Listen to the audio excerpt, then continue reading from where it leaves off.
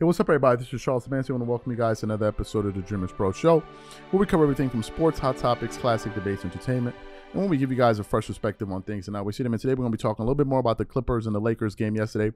But before we get into it, please make sure you like the video and subscribe to the channel. Today I'm going to just give these haters this work all throughout today. That's all we're talking about today. Clippers versus Lakers, because I'm sick of a lot of these guys with them not keeping the same energy. So today I want to talk a little bit more about it. Now, as y'all know, some of the biggest haters of the Clippers in the media are Nick Wright, but more importantly, Shannon Sharpe.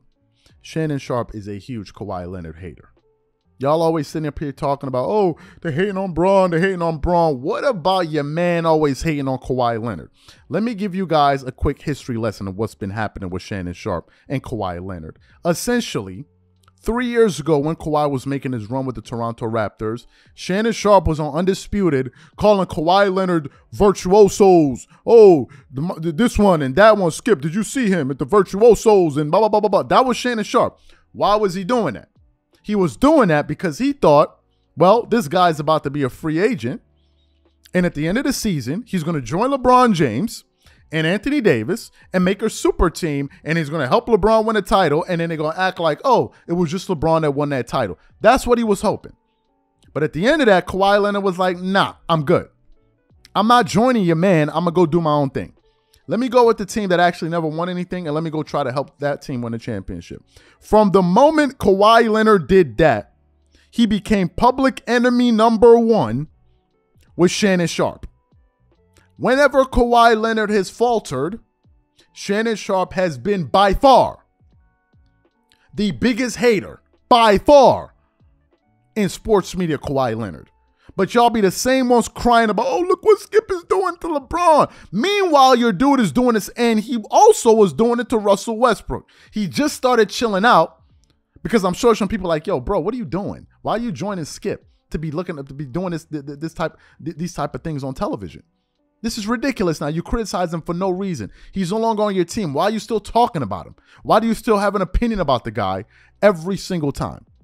Why is that? So yesterday, before that Clippers game, they touched on it on Undisputed. And they were there talking about what they felt was going to happen between the Clippers and the Lakers. But before we get into those comments, this video is brought to you by sponsor Aura, who's also the official sponsor of the T-Wolf. Do you know what the fastest growing crime in America is today? It's identity theft. Imagine trying to log into your email only to see that your password has been changed. Then you start getting weird notifications from your bank and credit cards only to find out that all of your personal and sensitive information has been totally compromised. If you think it can happen to you and your family, just know that in 2020, over 49 million Americans were victims to identity theft, costing them a combined $56 billion. That is why we are excited to partner with Aura, who's the sponsor of this video.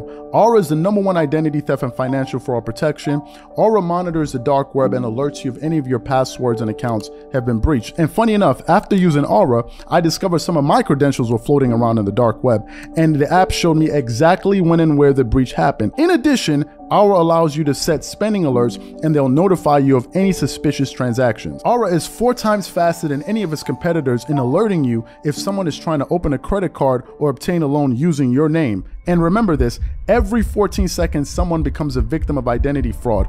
Don't let it happen to you. Now click the link in the description and try Aura for free for 2 weeks and see if any of you or your family's personal information has been compromised. Start your free trial at aura.com/dreamerspro. And when you try Aura, by using the link in the description below, also know that you're supporting this channel. Thank you. Now what we want to do is we want to play exactly what Shannon Sharpe and Skip Bayless had to say about Kawhi Leonard and the Clippers going into that game yesterday, and then we'll come back and react to it. Take a listen to that. There's a lot on the line for both teams. Both teams are the Clippers are well rested, but I think kind of like Philly, bro, we tired of Philly said, you know, we tired of bossing y'all beating us this year. We about to get a game. You got that. Hopefully the Lakers can summon it up. Yeah. But I don't, Skip, I mean, for LeBron to play the kind of minutes that he played, AD played North, something just tells me one or both of these guys are not going to play tonight. I hope I'm wrong. Yeah. Because I want to see them in the start. I want to see them play. Yeah. And I want some get back. But I don't know. This is a very important game. We really need that six. We need that 6 spot. We need that tonight. Which brings me to the centerpiece of the game tonight, which is a national game on ESPN. It's, believe it or not, Russell Westbrook. I am still shell-shocked that somehow Rob Pelinka got out from under Russell Westbrook. That's the move of the year to me. That's your magic move. That he got Utah to take Russ off your hands for the first of those 2 draft picks. Right. The one, I think it's protected. It's top 5 protected, I think. Okay, top 5 protected. And Utah says, okay, we'll do it. Not for the 2 picks. You can keep the last one, the 27 one. Mm-hmm. But we're going to buy out Russ, which they did, and we're going to just let him hit the market. Mm-hmm. And in the next shock to me, the Clippers jump all over it because they hate the Lakers. They want to show the Lakers, we can do something that you failed to do. Clearly, LeBron wanted Russ, and I still, of all the things LeBron has ever done, highest IQ in basketball, I still don't get it. Yeah. AD was right there with him. They were campaigning for Russell Westbrook.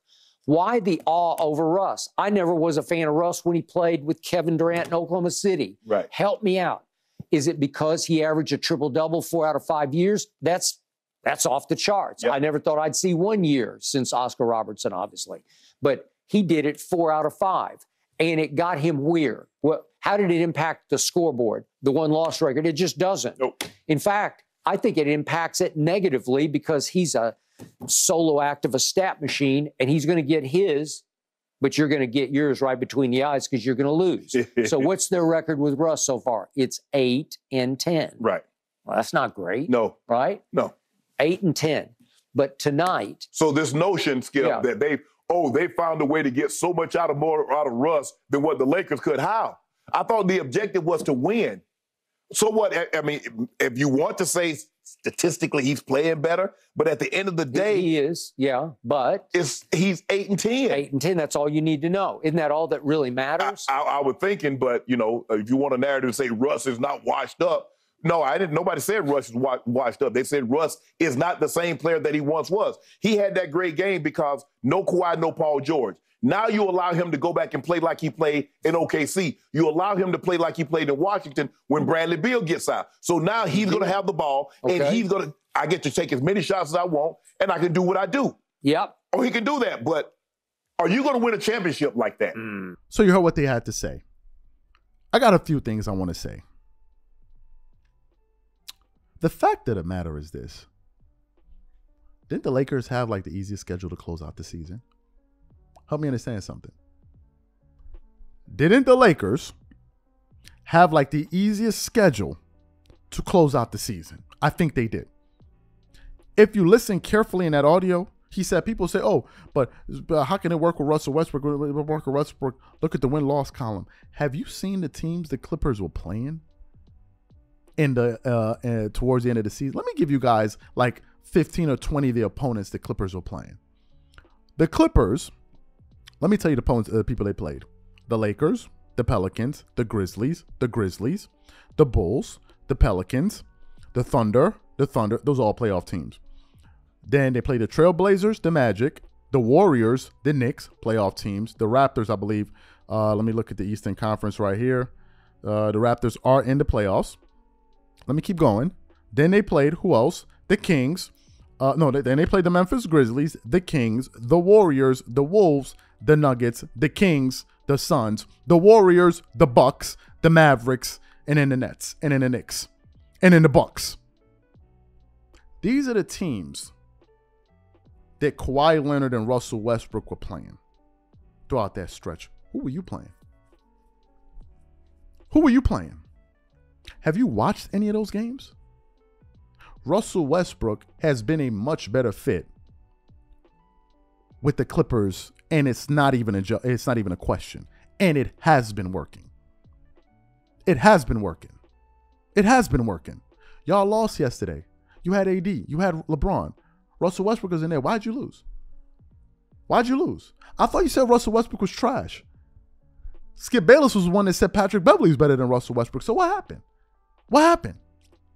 Why haven't we been hearing all of this criticism around Russell Westbrook's name? What happened to it?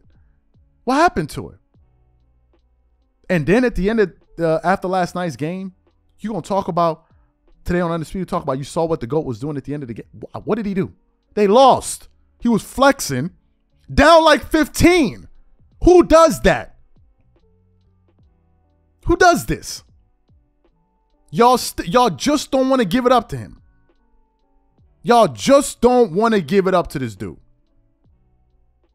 You just don't want to. And I'm gonna keep giving y'all this smoke until you stop. Until you stop.